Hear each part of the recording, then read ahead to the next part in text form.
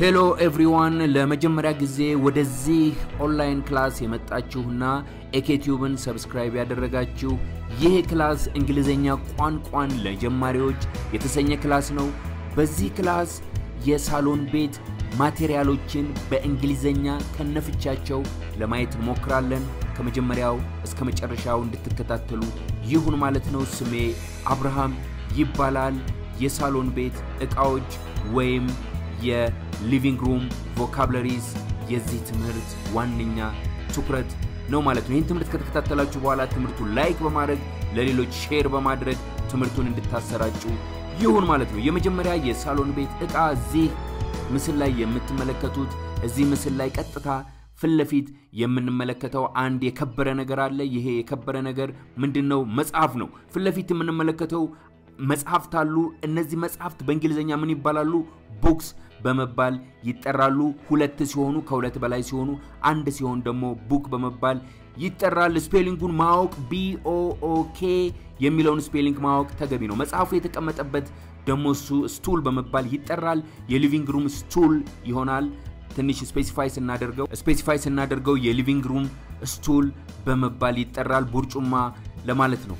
ከስቱል በመቀጠል ደግሞ የምንመለከተው ኮፊ ቴብል በመባል ይጠራል። ኮፊ ቴብል የሚለው ቃል ኮፊ ቴብል የሚለው ቮካብላሪ ኦኬ ቴብሉ ላይ ሄዶ አርፏል። ኮፊ ቴብል በመባል ይጠራል ማለት ነው።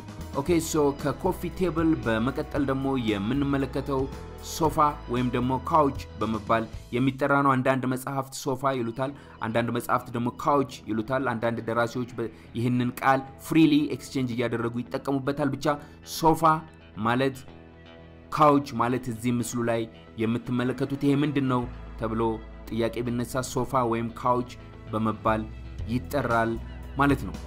ኦልራይት ሶ ከሶፋ ወይም ደግሞ ከካውች በመቀጠል ደግሞ የምንመለከተው ቮካብላሪ ቴሌቪዥን የሚባለው ቮካብላሪ ነው። ቴሌቪዥን የሚለው ቃል ከበስተግራ በኩል ሄዶ ቴሌቪዥን የሚለው ቴሌቪዥን ላይ ሄዶ አርፏል። ሁላችንም በየቤታችን አለን እናውቀዋለን። ስፔሊንጉን ግን ማወቅ ተገቢ ነው። TELEVISION ቴሌቪዥን ኦኬ ሶ ቴሌቪዥን የሚለውን ቃል የአማርኛ ፍቺው ብዙም የተለመደ አይደለም። ስለዚህ ቴሌቪዥን በሚለው ብቻ እንድታጠኑት ይሁን ማለት ነው። ቴሌቪዥን ከሚለው ቃል በመቀጠል ደግሞ ከቴሌቪዥኑ ጎን በተለያዩ የሳሎን ቤቶች ውስጥ የሚገኙ ኦኬ ፕላንቶች አሉ። ኦኬ አበባዎች አሉ። እነሱ በአጠቃላይ ኦኬ ፕላንት በመባል ይጠራሉ። ኦኬ ፕላንት ይባላል። አበባ ሲሆን ደግሞ ፍላወር ይሆናል። ኦኬ ሶ እሱን ወደፊት የምንመለከተው ይሆናል ማለት ነው። ሶ ፕላንት ከቴሌቪዥን ጎን ያለው አረንጓዴው እሱ ፕላንት በመባል ይጠራል ማለት ነው። ከፕላንት በመቀጠል ደግሞ እዚህ ላይ ለመመልከት የምንሞክረው ኦኬ ካውቹ ላይ ወይም ደግሞ ሶፋው ላይ የተቀመጡ የተለያዩ ትራሶች አሉ። እነሱ ምን በመባል ይጠራሉ? ትራስ አንድ ሲሆን ፒሎው በርከት ሲሉ ደግሞ ፒሎውስ ይባላሉ። ኦኬ ትራስ አንድ ነው። እሱ በእንግሊዘኛ ምንድነው? ፒሎው በመባል ይጠራል ማለት ነው። ኦኬ ሶ ከፒሎው በመቀጠል ደግሞ የምንመለከተው ሌላው እዛው ከሶፋው በላይ ወይም ደግሞ ከፒሎው በላይ አንድ የሚታይ ነገር አለ። እሱ ፍሬም በመባል ይጠራል። ፎቶግራፍ የተለያዩ ኦኬ ምስሎች የተለያዩ አባባሎች ይጻፉበታል። ፍሬም በመባል ይጠራል ማለት ነው። ፎቶ ሲኖረው ደግሞ ፎቶ ፍሬም ይባላል ማለት ነው። ከላይ ደግሞ አንድ ቃል ሲወርድ ተመልክተናል። እሱ ወለሉ ላይ ያለው ቃል ወለሉ ላይ የተቀመጠው ካርፔት ይባላል። ካርፔት ደግሞ የሚለው ቃል በአማርኛ ምንጣፍ ለማለት ነው። አንዳንዴ ረግ ይሉታል። ኦኬ ሶ ካርፔት በሚለው እንድትይዙት ይሁን። CARPET ካርፔት የሚለው እሱ ስፔሊንጉ ነው። ስፔሊንጉንም አብሮ ማጥናት ተገቢ ነው።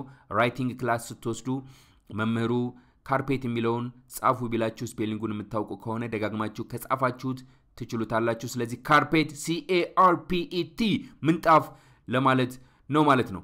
ኦልራይት ሶ ከካርፔት በመቀጠል ደግሞ ሌላው የምንመለከተው እዚህ በምስሉ ላይ ሲገባ የምታዩት ሁለት ሰዎችን የሚያስቀምጥ ባልና ሚስቶችን ወይም ደግሞ ሁለት ጥንዶችን ጎን ለጎን የሚያስቀምጥ እሱ ላቭ ሲት በመባል ይጠራል። የእንግሊዘኛ መጠሪያውን ማወቅና እንግሊዘኛ መጠሪያውን መውሰድ ጥሩ ነው ማለት ነው love seat ኦኬ ከዛ በመቀጠል ደግሞ የምንመለከተው እዚህ ጋር በምስሉ ላይ ሲገባ የምታዩት እሱ curtain በመባል ይጠራል curtain ኦኬ ቀደም ሲል ለመመልከት ጥረት አድርገናል ለምታስታውሱ ልጆች ከዚህ በፊት የነበሩትን ክላሶች የተከታተላችሁ curtain እሱ መጋረጃ የሚለውን የሚተካ ነው ማለት ነው ከከርቴን በመቀጠል የምንመለከተው በዚህ ቪዲዮ ይሄ ሲገባ የምታዩት በሳሎን ውስጥ በደንብ በሰፊው ኦኬ የተለያዩ ሙዚቃዎችን የተለያዩ መዝሙሮችን ድምጽን ከፍ ለማድረግ የሚጠቀሙበት ነው እሱ ስሙ ስፒከር በመባል ይጠራል ኦኬ ስፒከር S P E A K E R ስፒከር ይሄ የምትመለከቱት ይሆናል የተለያዩ ዘመናዊ ስፒከሮች አሉ በጣም የተራቀቁ ስፒከሮች አሉ ትናንሽ አሉ ብቻ ድምጽን ለማጉላት እሱ ሳሎን ውስጥ ከተመለከታችሁ በእንደዚህ አይነት መልኩ ስፒከር በመባል ይጠራል ማለት ነው ይሄ ደግሞ በምስሉ ላይ የምትመለከቱት ኦኬ ዊንዶውስ ወይም ደግሞ ዊንዶው በመባል ይጠራል መስኮት ለማለት ነው ስፔሊንጉን ማስታወስ ተገቢ ነው ማለት ነው alright so ከዊንዶውስ ወይም ደግሞ ከዊንዶው በመቀጠል ደግሞ የምንመለከተው እዚህ ምስሉ ላይ ሲገባ የምታዩት እሱ ላምፕ L A M P በመባል የሚጠራው ነው ላምፕ ኦኬ በሳሎን ውስጥ በመኝታ ቤት ውስጥ በደንብ በሰፊው ይገኛል ላምፕ በመባል ይጠራል አምፖል መብራት የሚለውን ነገር ኦኬ እየተካ የሚያገለግል ቃል ነው እሱ ላምፕ በመባል ይጠራል ኦኬ ከላምፕ በመቀጠል የምናየው ደግሞ በዚህ በሚያምር ሳሎን ውስጥ አንዳንዴ የሚገኝ ወይም ደግሞ ብዙውን ጊዜ የሚገኝ ነው ይሄ ላምፕ ሼድ ይባላል ኦኬ አምፖሎቹ ይኖሩና አምፖሉን የሚከልል ከላይ ያለው ኦኬ ከላይ ያለው እንደ ኮፍያ ያለው እሱ ላምፕ ሼድ በመባል ይጠራል ኦኬ አምፖሉን የሚያለብስ የአምፖል ሽፋን ለማለት ነው ላምፕ ሼድ ኦኬ በመባል ይጠራል እሱን ማወቅ ተገቢ ነው ይሄ ምንድነው ስንባል ላምፕ ሼድ ብለን መመለስ እንችላለን ኦኬ ዋና በሊቪንግ ሩም በሳሎን ውስጥ የሚገኙ ማቴሪያሎች እነዚህ ነበሩ ሌሎች ደግሞ ሰፋ ያሉ ዘርዘር ያሉ ማቴሪያሎች ይኖራሉ በሚቀጥሉ ክላሶች እያነሳን ክምችቱን ለማሳደግ ጥረት እናደርጋለን ይህንን ክላስ ከተከታተላችሁ በኋላ ልክ ከዚህ በፊት እንደምታደርጉት ክላሱን ለሌሎች እንዲደርስ ከስር ላይክ ምትል በተናለች እሷን ሄዳችሁ ላይክ አድርጉ እንዲሁም ደግሞ የማሰራጫ መንገድ ያላችሁ ሶሻል ሚዲያን በመጠቀም ሼር አድርጉ ሼር ተደርጎ በተለያየ ቦታ ያገኛችሁ ኑ ወደ ኤኬቲዩብ የተለያዩ ኮርሶችን የተለያዩ ሳብጀክቶችን ይሰጣችኋል ትማራላችሁ ትምህርታዊ ሆነ ቻናል አባል ትሆናላችሁ ወደ ኤኬቲዩብ እንድትመጡ ይሁን ማለት ነው በሚቀጥለው ክላስና በሚቀጥለው ሌሰን እስከምንገናኝ እኔ ኮዲሁ ተሰናበትኳችሁ ክላሱን ስለተከታተላችሁ አመሰግናችኋለሁ በእያላችሁበት መልካም ቀን መልካም ማለዳ መልካም ምሽት ይሁንላችሁ በሚቀጥለው እስከምንገናኝ እግዚአብሔር ፍቃዱ ይሁን መልካም ጊዜ ቻው